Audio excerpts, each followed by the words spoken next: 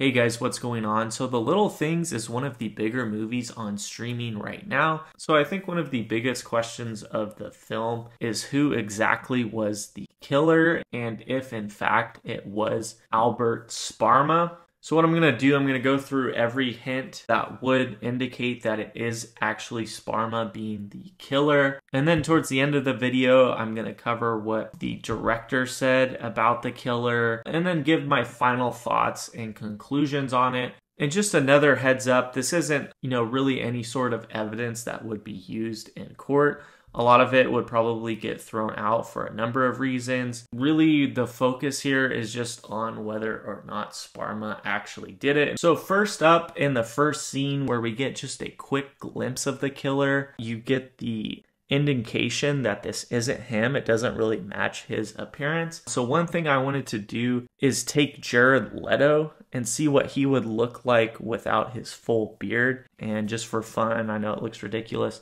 I just kind of painted in that goatee. So when you look at it from this perspective, I think there is a lot more of a heavy possibility that this is actually him.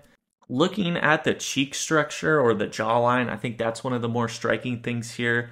Maybe a little bit of the nose doesn't exactly match. It could just be the angle or the shadow here. Whereas where he's pointed down a little bit, I think you get more of that match. And I also think it isn't that far out of the realm of possibility that he's wearing some sort of nose prosthetic just to keep his appearance different when he's actually trying to commit these murders. And then I think another thing with this is that he has a full beard when we first see him and then throughout the entire movie.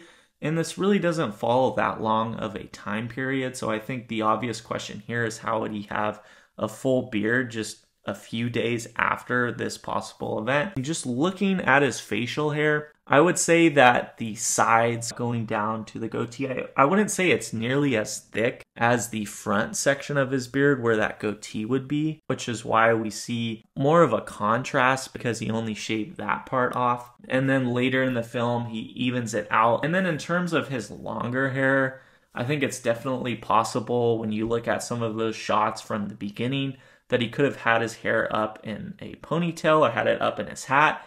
And again, wouldn't it be impossible for it to be a wig? Another thing I think that stands out, when watching him throughout the movie, he has a little bit of a limp. And then in this scene, it's really hard to tell if he exactly has that same limp. But I would say that it's not like he's chasing after the girl. It's not like he's running after her. And then following this scene, I think while it would be thrown out in court because it does become circumstantial evidence, since the girl ends up seeing him in handcuffs before identifying him, she still picks Sparma as the likely person that would have matched the potential killer's description from the beginning of the movie. So I would still say that's a hint that you can't ignore. With our first murder scene of the girl who's found inside of her apartment, I think it's really hard to ignore that her refrigerator was broken and that our potential suspect here, Sparma, is an appliance repairman. He is at a nearby appliance store to where the crime happened. And then not only that, we do get confirmation that she had some sort of an order in there when Denzel Washington or Deacon gets both the employee and client list from the owner. We see her name crossed out, but I think that does confirm that that store knew her address and knew that she had a broken refrigerator, so that definitely could be an easy way for Sparma to find a reason to be let in. And then I think the real nail on the coffin here is that the wires matched what was on the victim. And then outside of the store, you have the roast beef market. We know that the victim was vegan, but she did find traces of roast beef in her digestive tract. And then we even find out that two of the employees have records, one being a 55-year-old male, and then of course Sparma being the younger one who lives in Hollywood. In the first confrontation we get between him and Deacon, we find out some more information. Denzel Washington confirming the high mileage on his car. And then another thing I think is really suspicious is that we find some pretty heavy indication here that he switches cars a lot. There's obviously the heavy focus on the Harvester being an abandoned car that he reported stolen. And then I think even just something that's briefly said that doesn't get as much attention throughout the movie is that Denzel Washington was able to get this first interaction by posing as someone being interested in buying his car. Obviously, it wasn't for sale.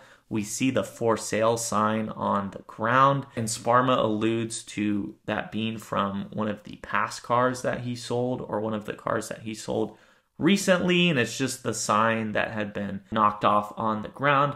So I think it's pretty safe to say he goes through a lot of cars. That car he sold could have easily been that blue Mercury from the beginning of the movie. And then his trash, we see a matching beer can to what was in the fridge of our first victim. We get some more information when Deacon's following him. He even stops at one of the direct spots of a recent crime scene. And then we get some more insight with both the police knowledge and the interrogation scene.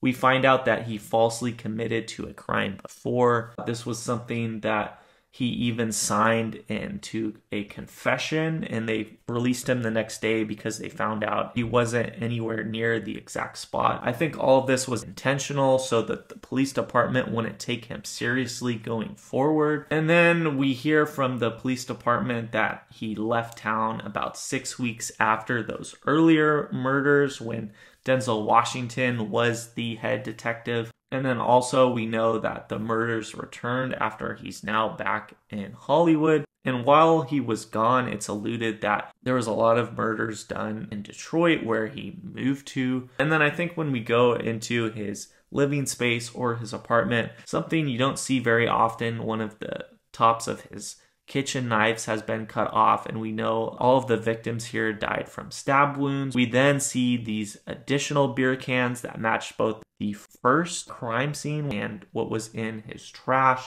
We also see that he has a police radio. Maybe this was done to show that's how he knew where the body is, but I would say that it's still suspicious. The photo development room, I think, is also suspicious. We also see a map, which could be how he knows the highways so well. And then I think one of the things you really can't ignore is that hidden compartment under his floor where Deacon finds newspaper articles, especially of the earlier killings, the ones under the bridge. It's really rare that someone would just be fascinated with crimes and save those exact newspaper articles. And then towards the end of the movie, we obviously get the climax. I would say it's a little bit strange that he takes them to almost like this vacant pit of dirt, because this really isn't that fitting to the pattern of the victim. So I think if anything, this was just a wild goose chase to throw the police off. And then we obviously get the end result of the movie. And I think we're still left with some pretty heavy questions. Another common argument you could get from this is that, well, maybe Sparma wasn't exactly the killer, but he was some sort of an accomplice. That's why he went back and visited the crimes. I think that's definitely possible, but I don't think he was the accomplice. We do have that little suggestion that there were 2 employees there that had records. And then looking at that initial description, you could say that there's also a guy sitting there with a goatee who looks like he could be around the age of 55.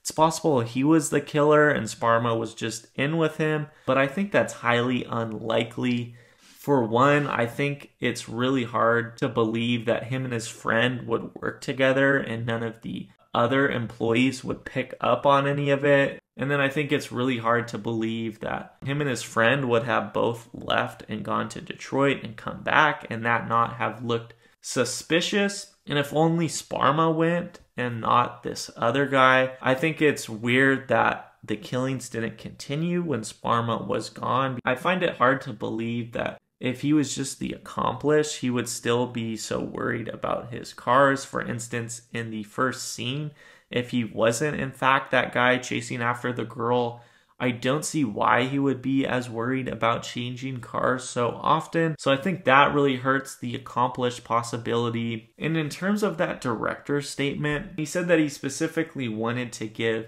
just as many points to the guilt of Sparma being a killer as to his innocence. My own takeaway from this, I would say There's really too many points of guilt that you can't ignore, and I would say the points of innocence don't really do enough. I wouldn't say there's any sort of alibi that he has. I think those are just vague inserts to just entertain the possibility that he didn't do it. But let me know your thoughts on this. I appreciate you watching, and I'll see you later.